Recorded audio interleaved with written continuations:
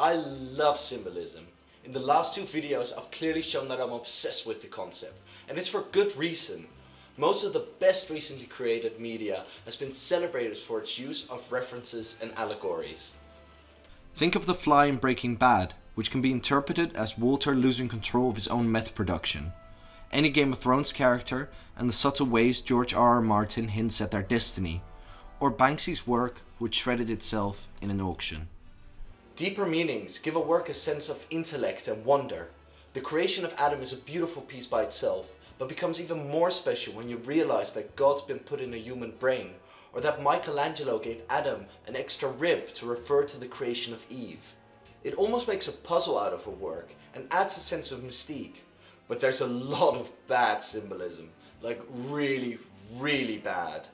Paintings that just have lines running down to the floor being a representation of space and time, to a building for a brewery that looks like a glass of beer with a golden turd resting beside it. How original. Symbolism is used a lot in art, writing and movies, but can be incredibly useful in architecture as well. You can create a narrative for your building with it. I love using symbolism myself, but even my friends have laughed at some of the stuff I've created. So let's explore 6 lessons that I've learned from my research, which you can apply in either art or architecture.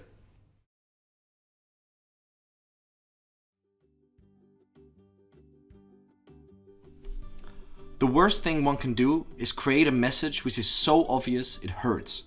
The brewery mentioned before is a great example of this. Oh, we make beer, so let's make our office look like beer. It's so stupid that Homer Simpson could have thought of it. Another great piece that shows the stupidity is the work Shitty by Gilbert and George.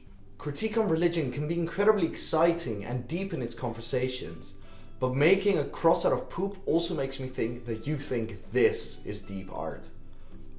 The obviousness of the symbol makes it not special and kind of childish. It either should tell you that the artist didn't take enough time to think of a deeper allegory or was simply too stupid to think of something better.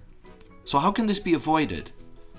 Well, it all starts with choosing what you wish to tackle, and then putting enough time and research into the topic to be able to create something special.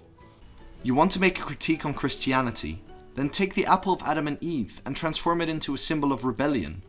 Or if you wish to create a building related to beer, then flip a hop on its side and take its organic shape and make a building from that.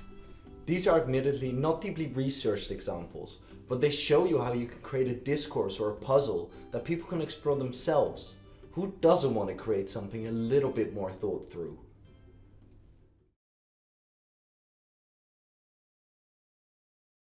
Being pretentious can be described as something expressive of affected, unwarranted, or exaggerated importance, worth, or stature. To make work seem more intelligent than it is, you can go really far with the imagery. I think the challenge here is to understand that your symbology shouldn't be too abstract. The Fountain by Dushkamp is a whole can of worms by itself, but with these stupid art pieces comes even stupider critique from art historians. Tim Martin said that the piece was incredibly sexual, stating, "In placing the urinal horizontally, it appears more passive and feminine, while remaining a receptacle designed for the functioning of the male penis." This guy clearly smoked way too much weed and needed some money, so bullshitted it all the way. Avoid making overly complicated and speculative references in your design. It makes it seem like you're trying to come over more intelligently than you really are.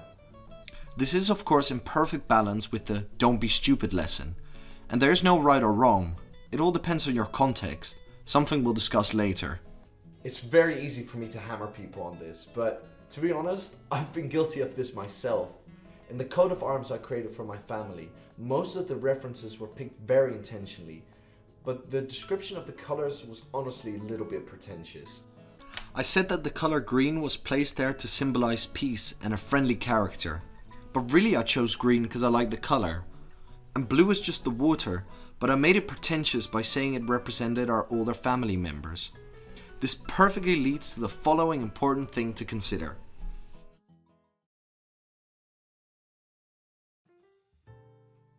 So many works and buildings are gorgeous and don't require symbolism to stand out.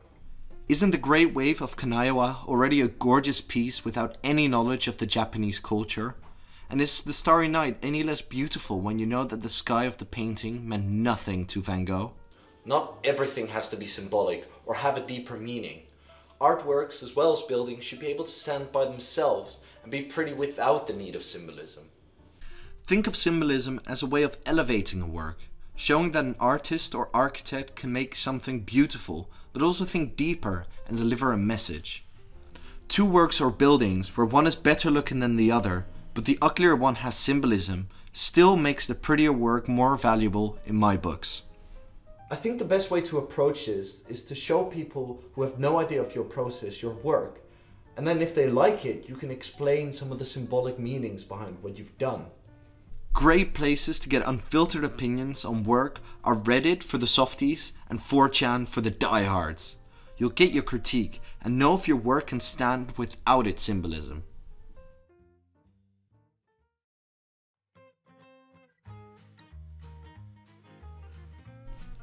The bridge sews together earth and water. This is a quote from an architect I won't mention by name, but it's so meaningless and generic it can be applied anywhere. Sure, a bridge is a connection between land and water, but what does this exactly mean for the Manhattan Bridge? When you're going to imply deeper meanings, they have to be recognizable to the people who will see the work or live in the building. When I added poppies in my Ride School Centenary artwork, which I made together with FEP Design, it was to remember the veterans of both the First and Second World Wars. Had this work been for a school in a different country, I wouldn't have used poppies, but something else.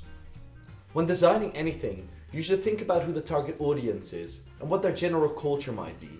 Symbolism that's not readable to people is useless and a complete waste of time.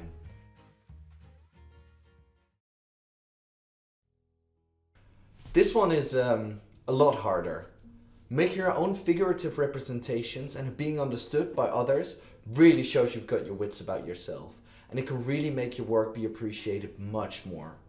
But how do you make figurative symbols and it be understood? Well, there's no set recipe for this, unfortunately. It is all context related and requires an immense amount of research and understanding of the people you're designing for. George R.R. Martin is my favorite person who's amazing at doing this. His Game of Thrones books are littered with original allegories that are related to the world they take place in, but are actually understandable by us as well. The Iron Throne is a physical manifestation of the challenges of ruling and how the sword's hand can change quickly, and does so often. A representation of ruling power and the risks that come with it. Even the name of the series, A Song of Ice and Fire, describes the struggle between the White Walkers coming from the north and Daenerys arriving to conquer Westeros. I think the challenge here is creating your own narrative. If you can create a story within your building or your campus, then you can create your own little symbologies within that. But I'll have to practice a lot with this myself before I can give any proper advice on it.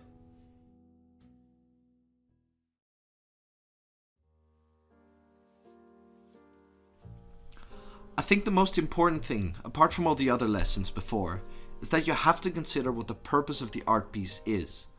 When I created my family coat of arms, it was to visualize the identity and history of my family, so I symbolized everything related to that. The Wright Centenary work was created to represent the school's history through time and where it stands today, and the symbology was therefore related to that. References shouldn't be added willy-nilly and should have a purpose in their addition. One of my favorite examples of this is the album called Everywhere at the End of Time.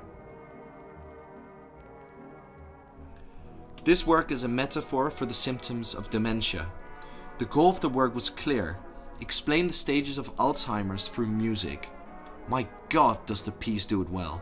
It's so beautifully sad and it's readable from the start. Make a goal with your artwork or building and then start designing.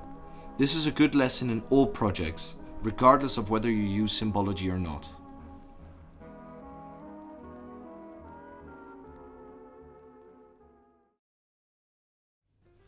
Thank you for watching this video on symbolism. I know that the topic was a little bit less focused on architecture itself, but the lessons here are still useful and I hope you can apply them in your future works. Subscribe to my Patreon to get access to all the posters that I create for each video, as well as getting a chance to receive one of the original drawings that I've made for previous videos. There are no drawings for this specific video, unfortunately. Subscribe for the next video, where I'll look at the Magician of Iron. Thank you very much for watching, and have a wonderful day.